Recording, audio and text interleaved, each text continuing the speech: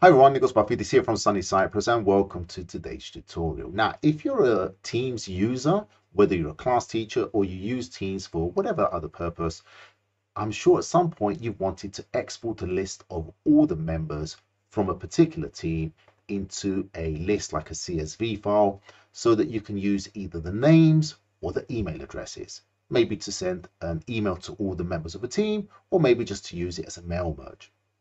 Now, especially for emailing all the members of a team, there is an actual way that we can actually do that. If it's a class team, I'm going to have a link to the tutorial in the description. But if it's any other kind of team, let's say a staff, a PLC or other, you can't. But with this method, you can. Now, this method actually requires a piece of code, which I did not generate. This is a code developed by Guillaume Meyer. I'm going to put a link to his GitHub down in the description.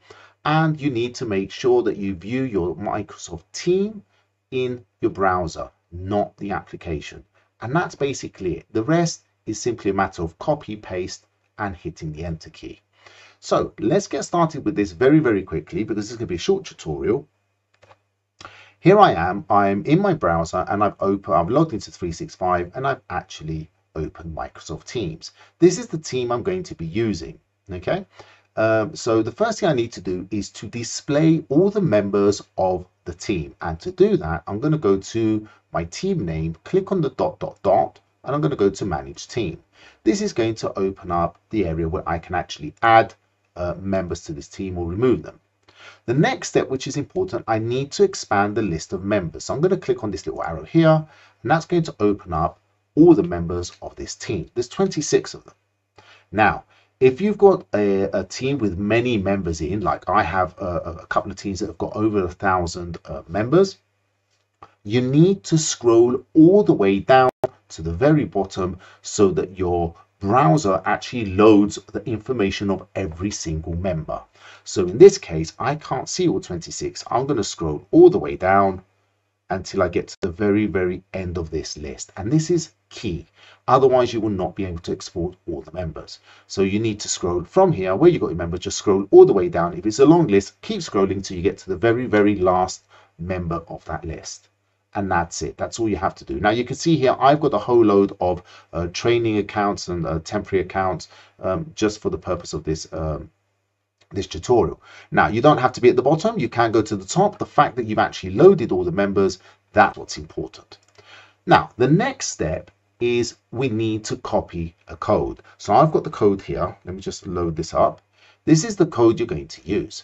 Now, you don't need to know anything about this code. You don't need to modify it. All you need to do is to simply copy paste it and save it somewhere for whenever you need to export a list of members. Now, again, this code was developed by Guillaume Meyer. Again, his link to his GitHub is down below in the description. But all you have to do is select all. I'm just going to do this way. I'm going to go to select all or Control A, and then you can just right click copy or Control C, any way you want. Just copy this code. Okay, I've actually got this as a text file stored on my OneDrive where I can find it very, very easily and from anywhere. Now that I've copied the code, all I have to do is right click somewhere on this page. So I'm going to right click in this area here, which is empty, and I'm going to go down here where it says inspect. Okay, and you get this this inspection window here. Now at the top we can see different types of views that we can have: memory, application, elements, console. We want to click on console. So if console is not part of the list at the top, all you have to do is click on this little double arrow here and it will be listed here if it's not here. My one's actually here, so I'm going to click on console. You're going to see sometimes this is going to be stationary, sometimes it's going to keep loading. That's not an issue. All we have to do is just go all the way down to here at the very bottom where we can see the insertion point blinking, click in here and then paste the code that we copied. So I'm going to press Control V and then I'm just going to hit enter. There we go. We can see it's just downloaded another version of this CSV file. I had some already downloaded here. And all I have to do now, if I go to my downloads folder, there it is. It's just downloaded it for me. So all I have to do now is double click to view my file. And here's my file. So if I just expand these columns quickly, we can see it's actually downloaded the name, the display name of all the members. It's got their title, so if you've got that information stored in your 365 portal, location, if you've got different sites and you've got that information there, their role in the team, whether they're owners or members, and more importantly, their email address. So I can select this list now, paste this in the to section or CC section of a new email, and email everybody who's a member of that particular team. I can use this information like their first name to generate class lists or whatever other list you want to do. It's entirely up to you why you wanted to create a list of members in the first place.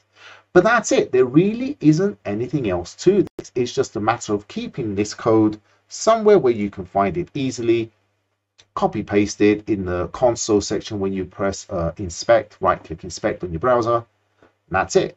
So if you found this useful, you just had an aha moment, then make sure you like, make sure you subscribe. I'll see you again in the next video. Take care. Bye-bye.